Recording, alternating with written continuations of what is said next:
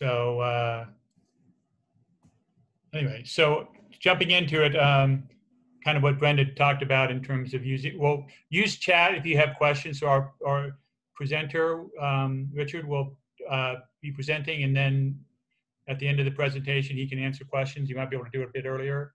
Let me get to, and then at the end of the presentation, there'll be live questions. So you can raise your hand using the reaction feature, or just maybe your own hand, and Brenda can call on you, and you can unmute yourself. Before we start the presentation, I wanted to tell you a little bit more about MADIA for those that aren't familiar with it. We are a 501c3 educational organization centered at the heart of San Gabriel Valley in California. And our mission is to ensure the region's technical, scientific, and industrial workforce is connected and has the tools they need to be successful. MADIA provides educational programs in entrepreneurship, business finance and operations, and technology development and commercialization in settings which encourage networking and collaboration among our members. Our next meeting after this is January 13th. The presenter will be Lauren Scoville, who will be discussing the history and present activities of a local electric bus maker, Proterra. If you have any feedback on this program or ideas for future programs, please send your comments and suggestions to email@mediatech.org. After the presentation, please stay on the line if you like, and grab your favorite beverage, and there'll be a chance to receive a gift from Pacific Plate Brewery Company or Yogurtland, and Brenda will be running that competition. I'll turn now to introducing our presenter. Richard Johnston is a bioinformaticist with Pasadena Bio, Pasadena Bio supports an innovative biotechnology industry by providing education and training opportunities for potential future employees and cost-effective incubator facilities with shared equipment and office space for startup companies. So a little plug for Pasadena Bio, which is along with Oakcrest and a few others, are great incubators in this area. Richard is also an independent consultant providing education, data analysis, programming, and system design services for biotechnology companies and educational institutions. He also teaches classes in bioinformatics at Pasadena City College. Prior to entering the field of biotechnology, Richard worked in industry as an information technology manager. He managed several large projects at Southern California Edison and TRW. Somebody's texting me. Richard has a Master of Science in Bioinformatics from UCLA School of Medicine and a Master of Science in Computer Science and Bachelor of Arts in Mathematics, both from UCLA. So it sounds like Richard is a big-time Bruin. So please welcome Richard. Oh, thank you, Bruce. And go Bruins. It's not looking too good so far this year. Right. Anyway, thank you for the invitation. And I don't have anything to add to that. I think would like to talk about my last big project at Southern California Edison. I ran the Y2K project to make sure nothing happened at the year 2000. We spent a lot of money and nothing happened. That was the point. Anyway, if you want, I will jump in the presentation. Anything else you want to add, Bruce? Or you? No, go ahead and I guess you can share your screen. Yeah, I'll do that. So, share. There we are. I hope that's visible to everyone. Yes. Okay, just a couple of comments. I wanted to make sure that you add questions to the chat room if you have any, and we'll try to deal with those afterwards. I'd like to make it clear that my background comes from the computer and math side of things. I work with biotech people, so at the when I studied bioinformatics at UCLA, they required that I beef up my chemistry and biological skills by taking extra classes there. So one of the important things for bioinformaticists is to be able to carry on a meaningful conversation with researchers. So I will go through this. There's an awful lot to cover in this topic in a short period of time, but I want to start off with one of my favorite quotes. Computers are incredibly fast, accurate, and stupid. Human beings are incredibly slow, inaccurate, and brilliant. The marriage of the two is a force beyond calculation. NASA claimed that this was Einstein's quote. I did some research. It's actually from an economist named Chern, but I still like it. A little history, and again, I feel like I have to give you some background to get context for bioinformatics, because it is a pretty large topic to cover in less than an hour. So in 1944, Oswald Avery linked hereditary units to DNA and determined that was a way that characteristics were passed on in animals and humans. In 1953, Watson and Crick proposed the double helix structure of DNA and its function in genetic replication. So they didn't actually discover DNA, but they did discover its structure. They showed that in DNA form is function, the double-stranded molecule could both reproduce exact copies of itself and carry genetic instructions. So 50 years later, sometimes I want to say only 50 years later, the first complete human genome DNA sequence was published. This is a picture of the DNA. I wanted to point out the pairing of the nucleotides. A's on the left, A pairs with T, G pairs with C, and each strand can be a template for a copy of itself. Some numbers about the human genome. So it was published in April 2003 by the Human Genome Project.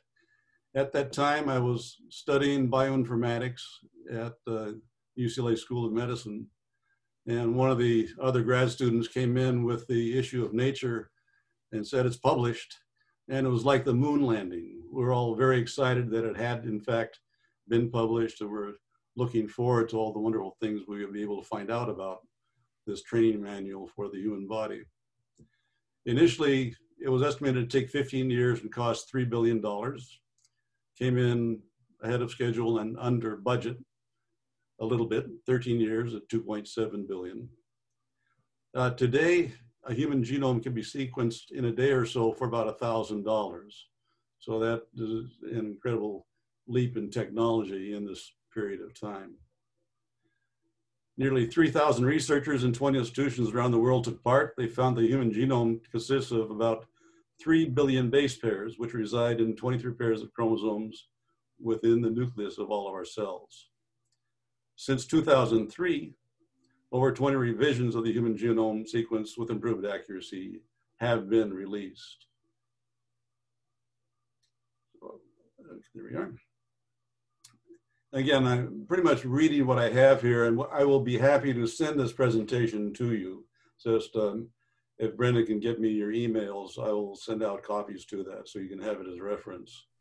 Like I said, we're going to try to get through a lot of areas in a short period of time and then leave time for some questions and discussion after the presentation. So each chromosome contains hundreds to thousands of genes, which carry the instructions for making proteins. And there is an estimated 30,000 genes in the human genome, each make an average of 3 proteins. Now, 30,000 is a lot less than a lot of people were expecting when the human genome started because of all the different proteins characteristics. I thought maybe we had 100,000 genes. But since genes have markers where they start and end, it's fairly straightforward to see where a gene is in the human genome, and we can count them.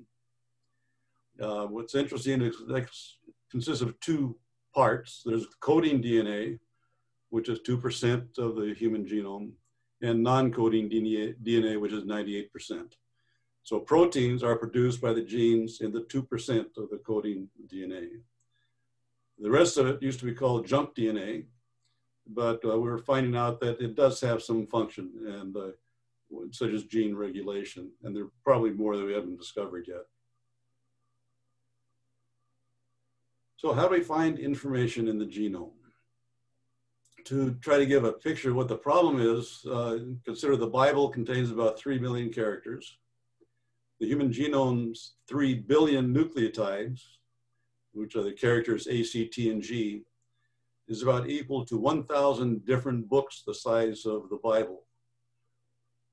One of the common tasks for researchers is to look for a sequence of nucleotides in a genome or database.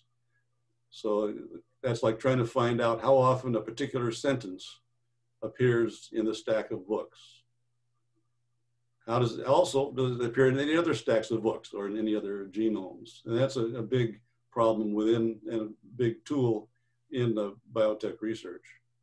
Well, here's where bioinformatics enters the scene. There are a lot of definitions, depends on where you study. At UCLA, it was focused on DNA and amino acids and genomes, but it's the acquisition, storage, analysis, and dissemination of biological data. And it's an interdisciplinary field. One of the reasons there aren't very many undergraduate degrees in bioinformatics is students wouldn't have time to take anything else.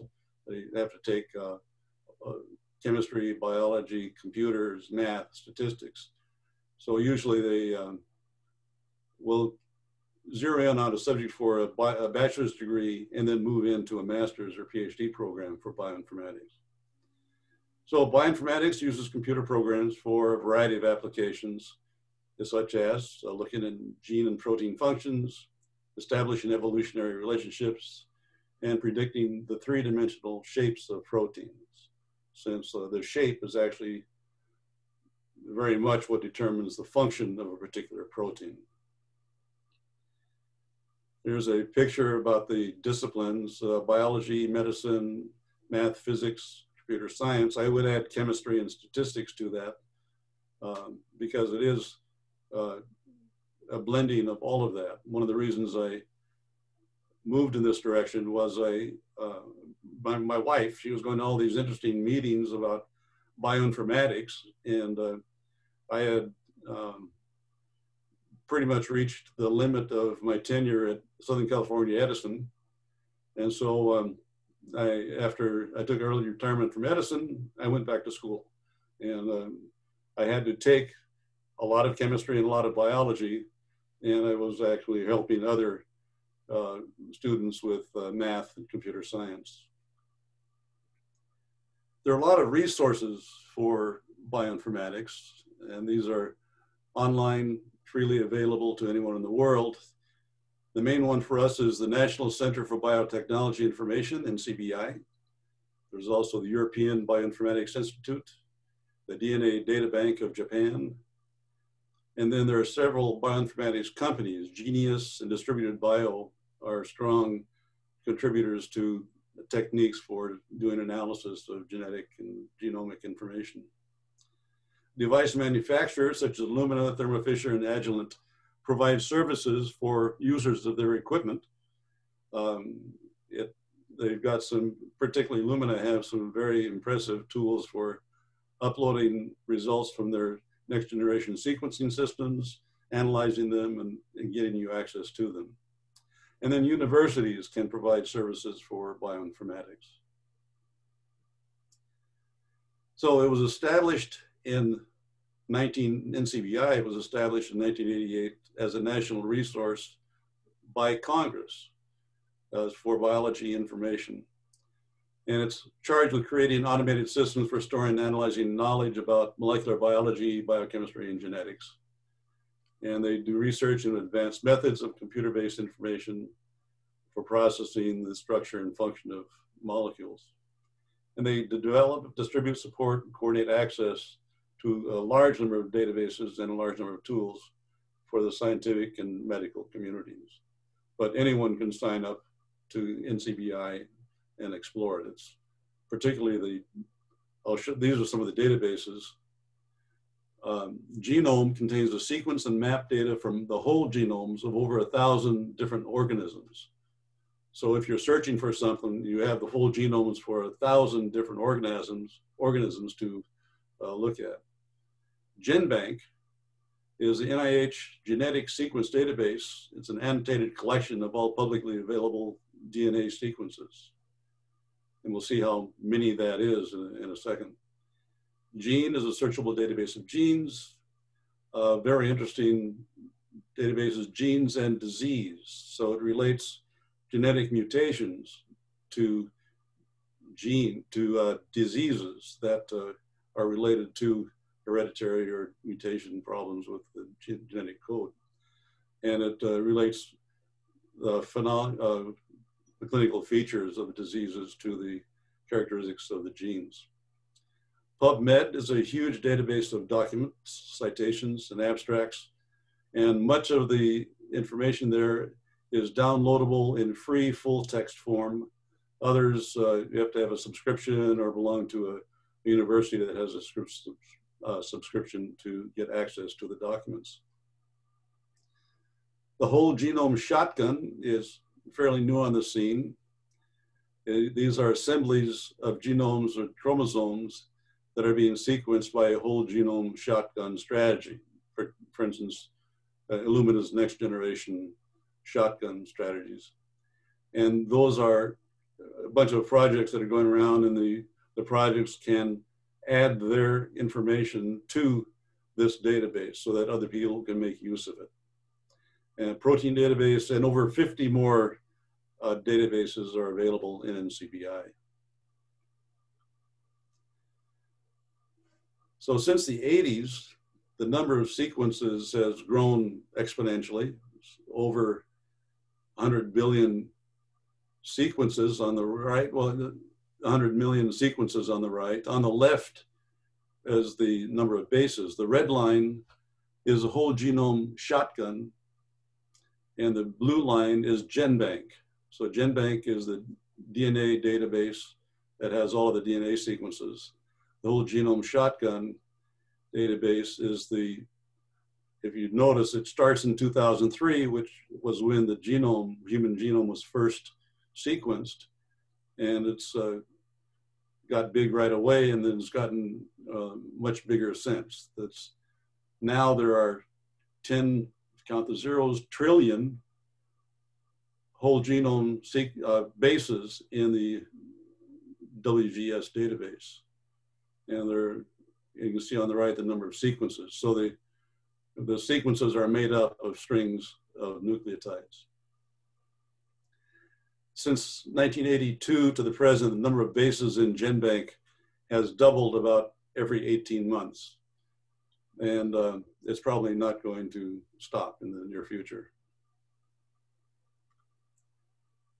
NCBI has a lot of tools that are freely available for researchers, and I use these in my classrooms, and I'll explain some of them. BLAST is one of the top tools, most used tools in NCBI. CN3D is the structure viewer. You can see structures of macromolecules and rotate them, track the sequences within the structure, and see the different types of structures within each of the molecules. You can look at alignments of sequences. You can determine primers for doing PCR amplifications. The genome workbench, you get the tree viewer for looking at phylogenetic tree data. So we have a lot of more information about the relationships of species with the DNA information. So I wanted to give you an example of bioinformatics and then how one way it's used. So BLAST is basic local alignment search tool. And this relates to that problem of finding a sentence in the stack of books. So in 1990, two mathematicians, came up with a method for estimating similarities between the known DNA sequence of one organism and that of another. People were already doing this with a technique called dynamic programming, but it was very slow and compute intensive. This method became the foundation for the BLAST algorithm in 1990 at National Institute of Health. And it was 50 to 100 times faster than the other algorithms in use then and now. Some of them, like FASTA, are still in use, but BLAST is much faster. And also the equipment it runs on is much faster. So now it's actually feasible for you to download BLAST and the whole human genome or any genome you want onto your home computer, and then run the blast there. That's also useful for small companies or companies that want to protect their intellectual property. They don't have to use a shared resource, even though it's protected, for their own calculations. They can do it all in-house on their own equipment. And these days, there are over 100,000 blast searches done every day from around the world. That's the latest estimate I could find. I don't, that was from the end of 2019. I'll show you a quick example of BLAST, very easy to use. This is one of the things that I like to teach in school. Now there's a link to a website where it goes through a nice tutorial of BLAST. So there are several kinds of BLAST. On the left is a nucleotide BLAST, which is what I'll use for an example. That compares the DNA. You have a query, this length of DNA, and you want to compare it against the nucleotide database. You can also do a protein BLAST. Proteins are made of amino acids.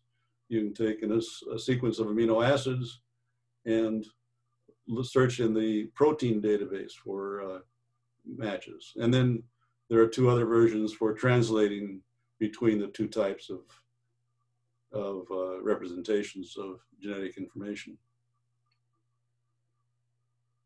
The way you run is you copy and paste the sequence that you want to find out about in the window at the top. This one has to be tarantula mRNA for hemocyanin. And down a little further, you indicate which database you want to use. So this is selecting the nucleotide collection, which is a curated collection of nucleotides from not only GenBank, but EMB and DDPJ, other sources. So it's a very large database that we compare against. So I press the button called BLAST, and at the bottom, this is Digital World Biology, is a website that's actually owned by a friend of Wendy and me. It's Sandra Porter, Dr. Porter. She has a lot of bioinformatics education resources available. I've used her tutorial a lot in my classes. So I ran this yesterday with that same sequence, and it took less than 30 seconds to complete. And in that period of time, it compared the query with over 60 million sequences and came up with this chart to give you a summary of what it found. Explain a little bit. So the query is a thick red line at the top. That's what the tarantula hemocyanin was. And each of the lines below represents a partial match with some other organism. And you can see that the top ones have very good matches. The top one is probably the same one we put in the sequence. But others have certain areas which match, which are very good matches. Remember that it's a sequence of 4 characters. So if you have 100 characters, it's one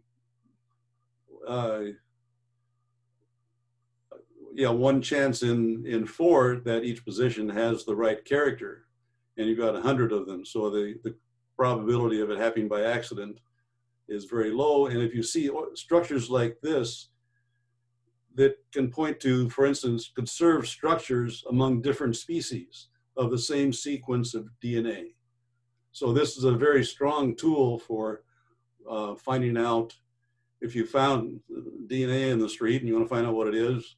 You can do this, and you can get a lot of matches to a variety of species. One example is a project called the DNA Barcode. It's a project started in 2007. Some friends of ours in Ventura are doing this among a lot of other people. But it's gathering species and creating a sort of a barcode. So once you get a particular marker, you can check to see if that animal that you found, or fungus, or plant is in the barcode.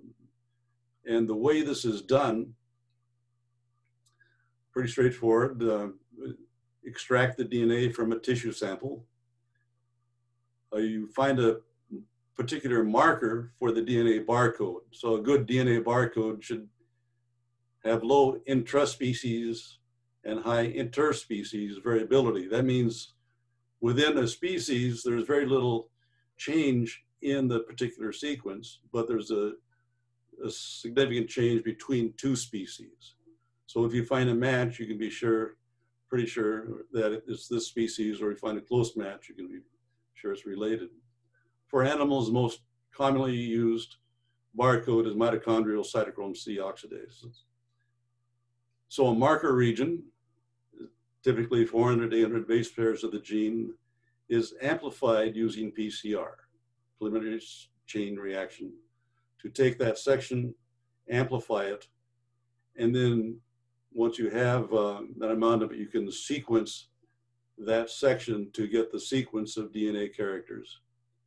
And then that gives you the data to play against BLAST. So you upload that sequence, use BLAST, and you come back with a chart like I showed you in the previous slide previously. So this, and again, I have lots of references in this document so that you can, if you're interested in something, you can go look online to see what else is done for that. So it is big data in biotechnology. You have a lot of types and formats, very large files and getting larger. Some problems are you have strict FDA requirements for controls, audit trails, electronic signatures, system and software documentation. And this is part of a document, 21 CFR 11 strikes fear into the heart of pharmacies and things, because they can come in and see if you have a good track record for the research you're doing.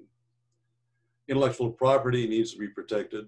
And sometimes, as we say, the data is the company and the company is the data, particularly for startup companies. We get data from a lot of sources in biotechnology. We get them from all the devices in the lab, spectrometers, sequencers, HPLC, PCR. We get graphic data from microscopes, with all kinds of types of data. There are online databases. Pharmacies and large companies usually implement a laboratory information management system, a LIMS, to track the data and make sure that you have a good audit trail to protect your intellectual property.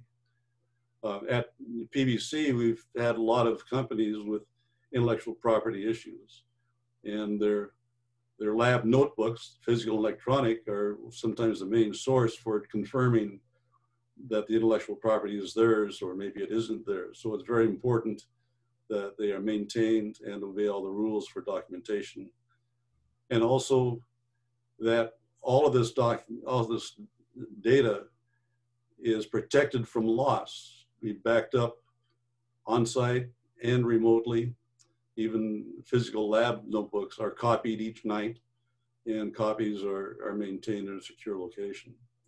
There are online data processing services, and there are company documents, publications. So the bioinformaticist, the data person for a company, needs to be able to handle all this data and make sure that it's protected and secure and protected from loss.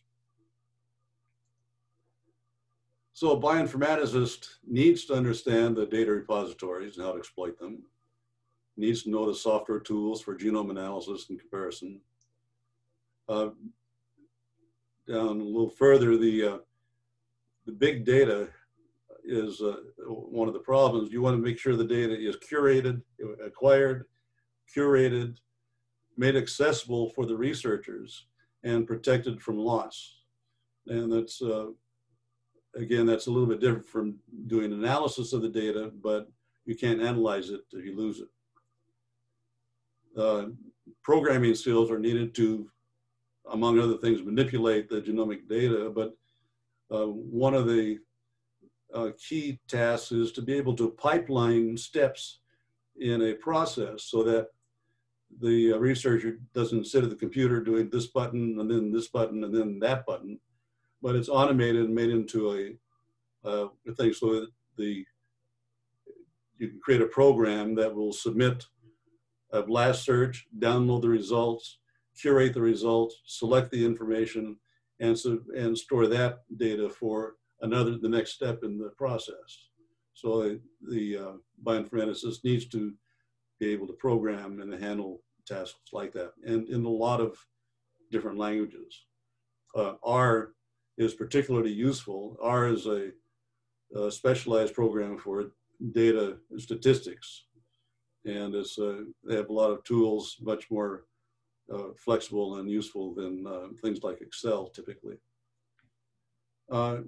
It's very important that the bioinformaticists can carry on a conversation with researchers and not get lost when they start talking about all that squishy stuff that my wife works with in the biology labs.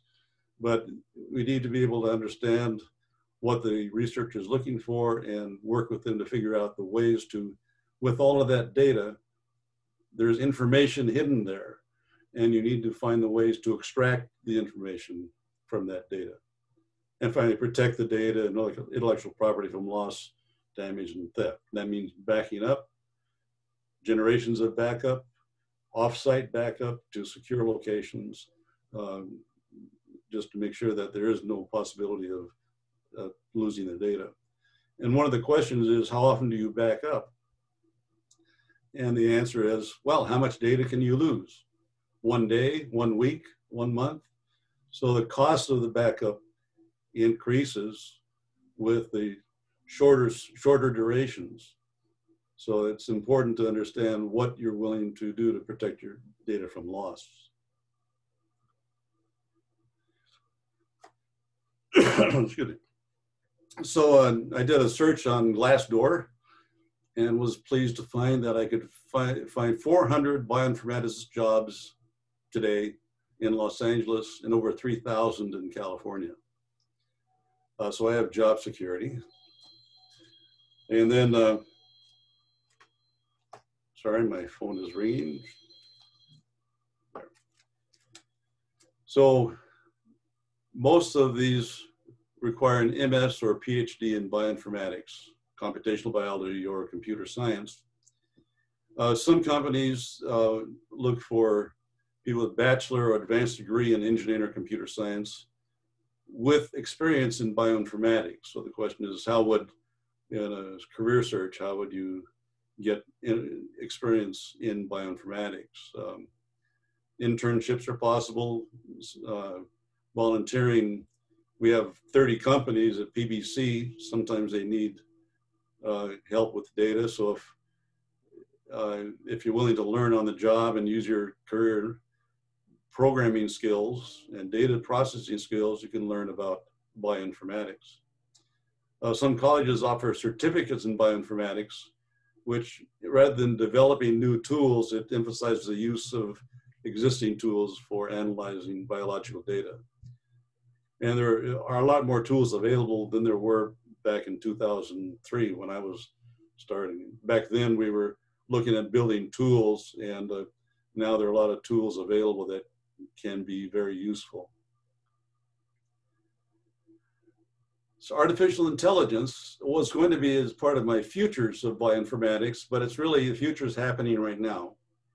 The amount of genome data is growing at an exponential rate, so we need something besides a programmer writing programs to do particular jobs to extract information from data. And the machine learning is a way to look for patterns in raw data in an automated way. And then deep learning uses neural networks so that it can, again, determine how to do feature classification from raw data. Deep refers to the number of layers in the network. Actually, machine learning is being applied in biological domains, in genomics, proteomics. I saw some very impressive examples of machine learning used in diagnostic of a problem, a particular disease of the eye. The neural network was at least as good as the ophthalmologists, and often better finding things. So that's one example that Google gave a presentation on and has involved with. And again, this is Wikipedia is a source of a lot of this, since it's easily available and covers a lot of the areas. So UCLA's Institute for Quantitative and Computational Biosciences is an example where what they call the current tsunami of biological information can be examined, used for progress. They're looking at the biological basis of health and disease by tapping the power of big data and computational modeling. I was gratified to find out that a number of my professors from the early 2000s are still there and doing good stuff. And this is getting to be a bigger part of the bioinformatics picture. The result of what they're trying to do is not only personalized healthcare, but precision medicines. One of the problems is that you may be told by the doctor that this medication is 80% effective with people with your problem. So how do you find out if you're one of the 20% where it won't work? And with the advent of cheap personal genome sequencing and data processing to find the patterns of what doesn't work with a particular medicine, you may be able to more reliably predict whether this medicine will work for you, not that it's 80% probable working for you. So that's precision medicine. So this is one of the big advances we are hoping for as we get more data and more capability for analyzing that data. This is the future. Quantum computing has been around for a while, and Microsoft and IBM say quantum computing will enable scientists to solve problems that actually can't be done on classical computers. Or if it takes a long time, the quantum computers would be able to do it in seconds or hours or days. Examples are cryptography, which is factoring large keys, is a very time-consuming project by problem for classical computers, what we all use. Quantum computing techniques take advantage of the weirdness of quantum processing and do basically instant solutions to problems like that. At the present time, actual quantum computers have small numbers of quantum bits or qubits, so that limits the complexity of problems they can solve. And IBM, Microsoft, and others provide access to quantum computer simulators with larger numbers, but it's just simulation. So there's classical computer pretending it's a quantum computer, but you can log in for free, learn how to program quantum computers and run jobs. And if you have a smaller program, you can actually get access to a real quantum computer and run the program. The books are available on quantum computer programming, including one by my oldest son, Eric. He was my resource for this information. It's Programming Quantum Computers, Essential Algorithms. And it's a very readable book. It doesn't depend a lot on what is a quantum computer. Programming books don't go into transistors and things to teach you how to program, but it will tell you this is a quantum computer and these are the operators and here's how you string them together. At the present time, quantum computing has two competing camps: noisy intermediate scale quantum computers, NISQ, and fault tolerant quantum computers. These are FT machines. And as my son told me, so far, neither type of quantum computer has solved a problem anyone actually wanted to solve for some commercial or scientific end.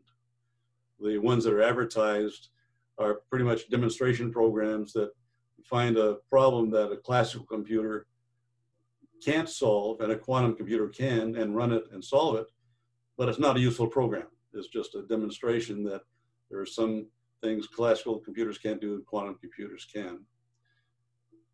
The first implementation of quantum computers will be as co-processors for classical computers, like graphics processing units are right now. A lot of computation can be performed on a classical computer, getting the data ready, extracting things. But then you get to the part it can't do, like factor a large number.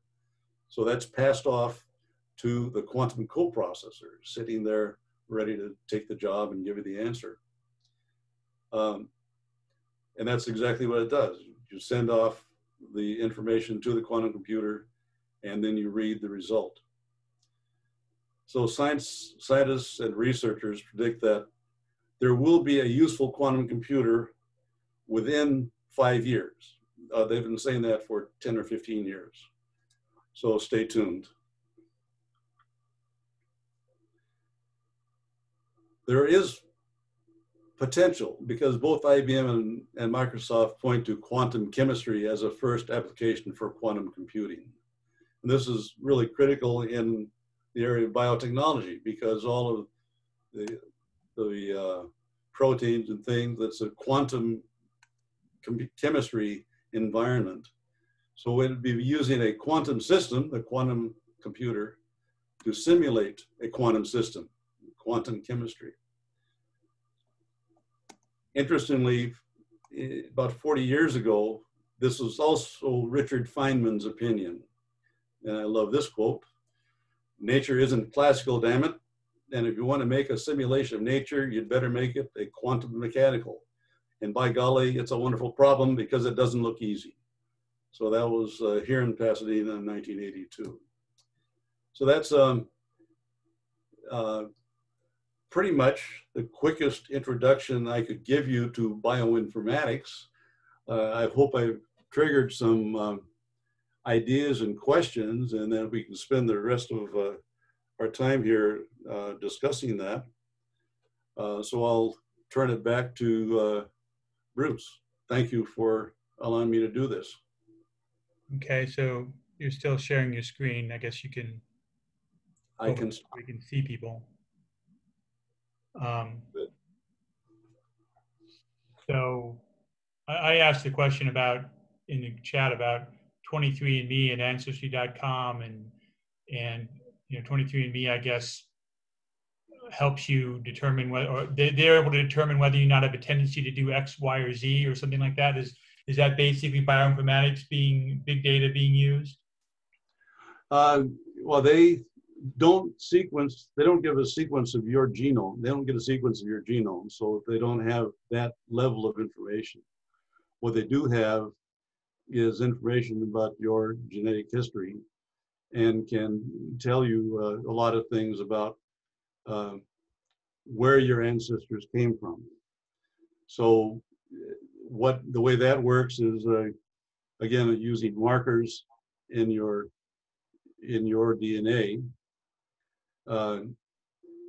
There's a history of particular sequences that develop. As populations migrated and stayed in a certain place, that group would get a series of mutations that stayed with the DNA of that group. And then that group moves again to another location and a new series of mutations. So we have the old mutations and the new mutations. And that is how they're able to, when you go to 23andMe or any of the others, you say, here is your biological history. And it's used by bioinformatics, finding the locations of these particular markers, seeing which ones you have, and do that. That's a quick introduction. Again, I'm not a biologist or a researcher, but again, that's a popular thing. But there is other information. Is that okay? We do Right. have another question. Filippo is asking whether or not you can speculate about the impact that informatics might have on the accelerated production of the COVID vaccine that has been recently introduced. Well, certainly they're making use of all the techniques we talked about, and those are, if you look at some of one of the things they were able to do is sequence the different strains of COVID and get a map of where the COVID, each strain started and where it ended up. So there's a very interesting chart of what route the COVID vaccine is taking through the world. And that is all bioinformatics, and it's certainly helping things out. Did you have any follow-up, Filippo? The question I might have is how it, the announcement was made that the vaccine is actually not using a dead infection, but actually using a synthetic material that is not, so that has really departed from the standard way of making a vaccine in previous generations for other maladies that we have encountered. So I just wondered how that may have played a role in that, the informatics. Certainly provides the data and the knowledge about the sequences, but I don't know a lot about the process or procedures for that kind of research. Okay, thanks. Yeah. No, I asked. Jeanette has a question, and then we can go back to Darcy, who's got a question as well. Go ahead, Jeanette. So my question is, in a lot of my research, I'm coming across health and wellness companies that are claiming to offer DNA or genetic-based wellness programs. And I don't know, my BS meter is usually deep on the red at that point, but can you tell me if there's any accuracy to those claims, or if we're just not there yet? Well, there are a lot of, I'm not sure exactly what they promise, but in general, there are genetic mutations that are associated with disease or the possibility of disease. Now, if you have the mutation, it doesn't guarantee that you're getting the disease, but you may have a tendency for the disease. So it's a combination of your genetic makeup and your environment. And the environment, when they do these studies, it's not just the air you breathe, it's what you eat, do you exercise? So it's a combination of all of those factors and a tendency toward a particular problem. So you can get a whole list, you can get genetics testing, and they will give you the list of things that you are potentially susceptible to, because they are very specific genetic mutations that can be found in your DNA. And that's a very straightforward process, and it's becoming cheaper. So it's probably why they're advertising it more. So the idea that certain supplements or types of exercise versus other types of exercise based on your DNA is a real possibility? That is, because it certainly, if you say that you have a tendency, I have a tendency toward high cholesterol, but I have diet and exercise. So my dad didn't, he died young. So this is one of the things. So we had pretty much the same DNA, but we have a very different health characteristics. So the DNA can provide a tendency, so they can give you guidance about, for this particular disease, these are the things that help. Or sometimes there may be medications or something, or and things are on the horizon for, which I don't understand as well as I should, but inserting proteins into that become part of you that affect the progress of the disease. So those are, there's some like the eye therapies now that use that to solve it. Again, that's in the documentation. I don't know a lot about the details. But and a follow-on question to that would be these proteins that can be inserted. are they replicated within your body? And Yep. if so, are they passed along to your children as well if you have them? Depends on if they get it in germline, but yes, they can be. There is that possibility for certain things. I understand. Okay. So let's go talk about our favorite Pasadena physicist type, Mr. Feynman. Darcy is asking for a little bit better description about the Feynman quote that you listed about nature not being classical, but quantum. Tell us more. Well, if you look at the atomic structure, a lot of the stuff is happening on the quantum level, so that in that reference that I gave you, it lists a whole bunch of reasons why classical approaches are not adequate for quantum nature. There are time shifts, and there are also things you make all sorts of simplifications if you try to use classical computation to solve a quantum problem. And again, it's remarkable that he came out to that. That's there are a lot of interesting papers in that journal to read, so you have the reference there. But it actually talks about why it's a difficult problem, and it comes up with this final thing that nature isn't classical, it's quantum. Did you get any follow-up, Darcy? No, not now. Thank you very much. I love reading Feynman. He's so entertaining. Surely you're joking. Yes. One of his favorite things. No, that was one of Feynman's quote. Sure, it was "Surely you're joking, Mr. Feynman." There's a book about Feynman. So I have that in my library. And a question from down under. Jamal, you want to talk more a little bit about the computer at UC Santa Barbara, I suspect? Yeah, I just I had read an article less than a year ago about. Can you speak up? You're a long way away, and I can't hear you. I read an article. That's fine. I read an article when I was in Santa Monica about 6-7 months ago about a computer. I think Google's working on a large-scale qubit computer, and I think it's at UC Santa Barbara, but I'm not sure. And the only takeaway was that they really didn't know what this thing was capable of, so they had it frozen or in a part frozen state.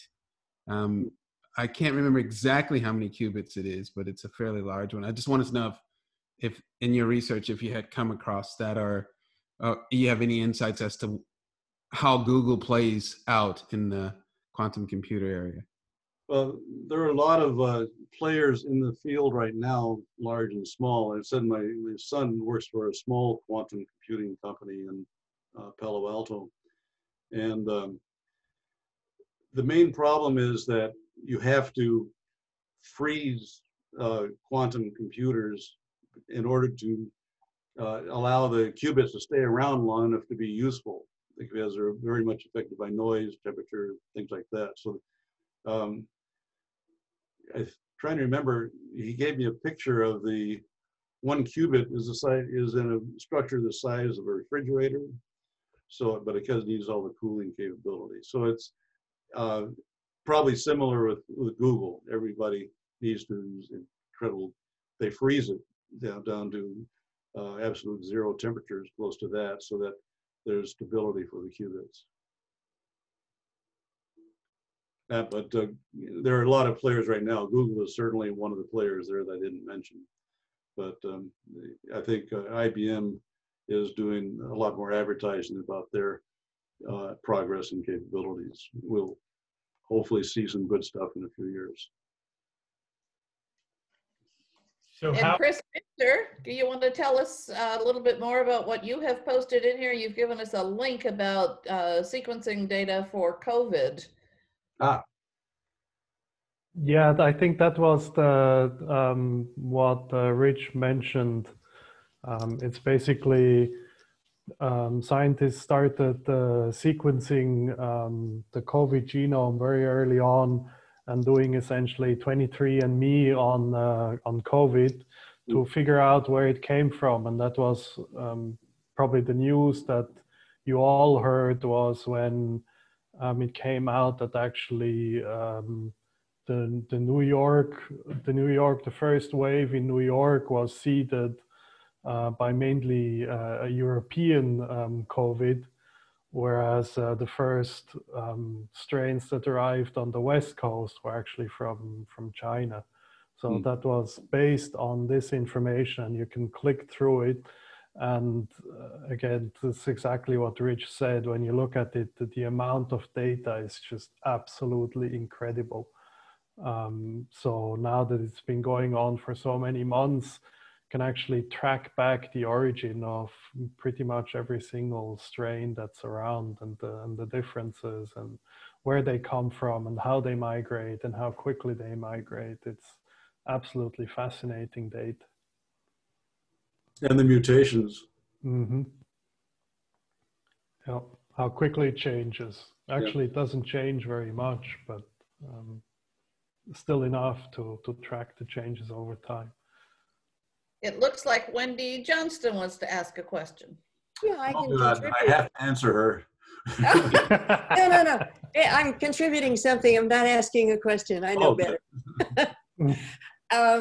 We're finding that clinical trials are more cleverly done now, because with more genomic data, you can match the people in the trials to the problem you're trying to solve.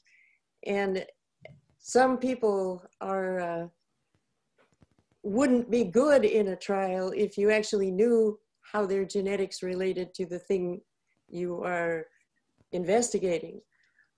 Instead of taking a random assortment of people demographically and doing an experiment, giving them a certain therapy and looking at the results, if you select based on some genomic principle, their reaction to something or their sequence for something, you can more carefully, this is personalized or precision medicine, you can more carefully determine if in fact there's a cohort of people that your product is good for. Maybe not for everybody, but maybe really well for this group of people. So. I think Mark has a question. Or is that a hand?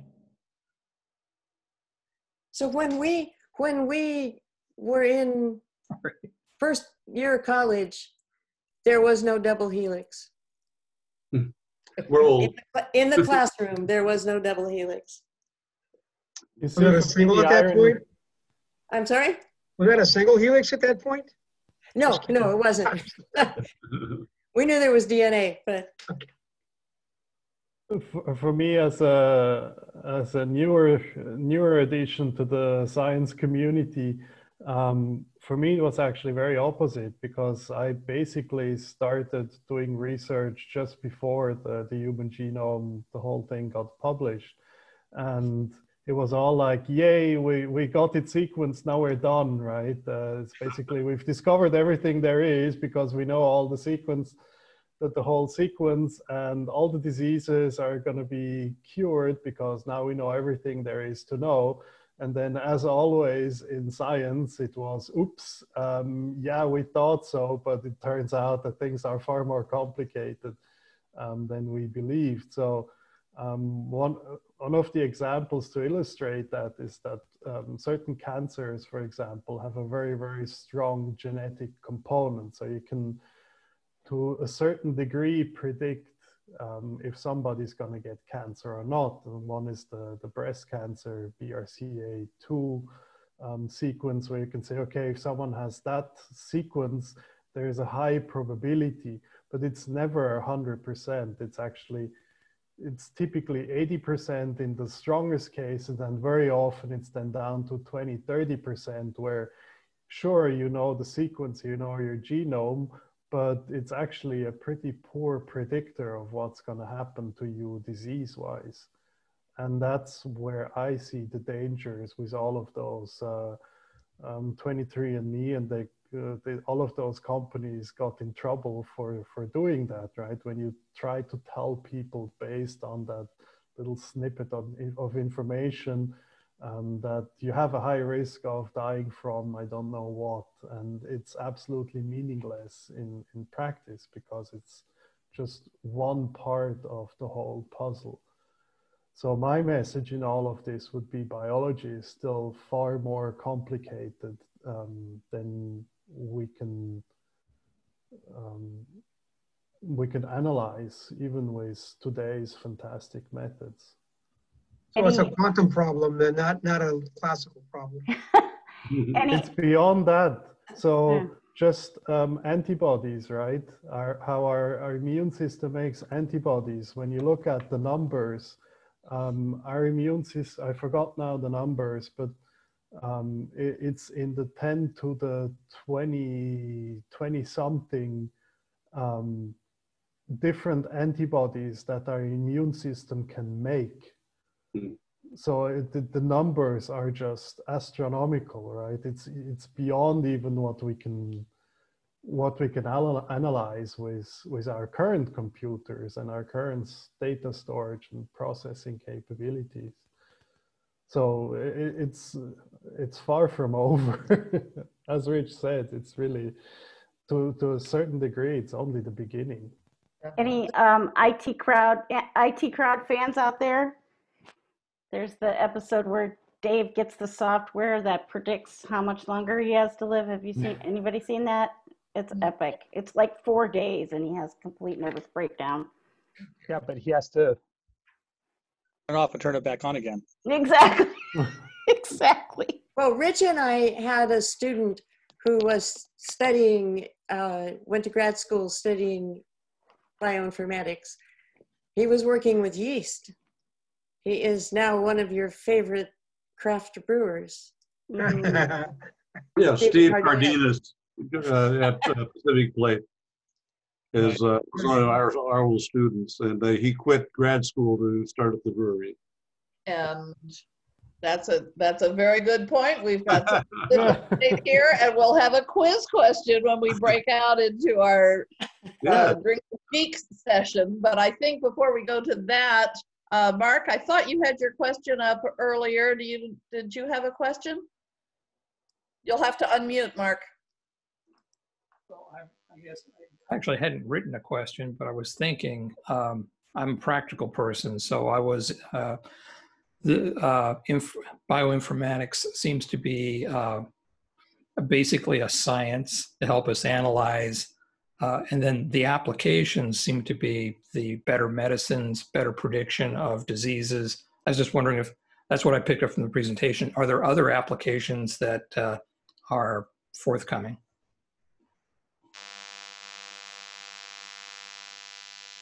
That's an interesting noise.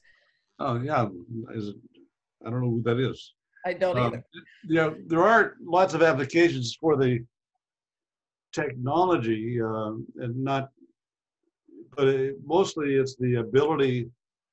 I'm trying to think of something. I mean, if you're doing research about of a library, you can use BLAST to look through text of the library. So if you're doing research there, because anytime you're handling large amounts of data, the bioinformatics approach is try to develop a smarter algorithm and don't you do it by brute force. So the techniques of bioinformatics can be applied in a lot of areas, I think. That's a quick opinion. And Mark, if you are following our LinkedIn group, I just posted this afternoon a market research report about bioinformatics and some of the companies that are involved in it. That there's a link on LinkedIn to some of that research. Okay. Well, I'm going to let Richard get off the hot seat and officially wrap it up. So thank you, Richard, for your presentation. Yes, clap around. And if anyone wants to follow up, feel free to email me. My email is in the chat. Pardon? Is it in the chat? It is posted in the chat. Okay. Yeah, and I will be happy to send you a copy of the presentation as long as I have your email. I can send that out to everybody who signed up, even if they didn't actually attend. If you, Okay. um, Yeah, I will send you the copy first then. okay, and so thank you, Brenda, also for helping out, and we're going to recess to the soda fountain, the virtual soda fountain. So Okay. if you want to hang out and keep chatting, please do so, and we'll go to there. So thanks again. I'm going Perfect. to sign off from the recording right now.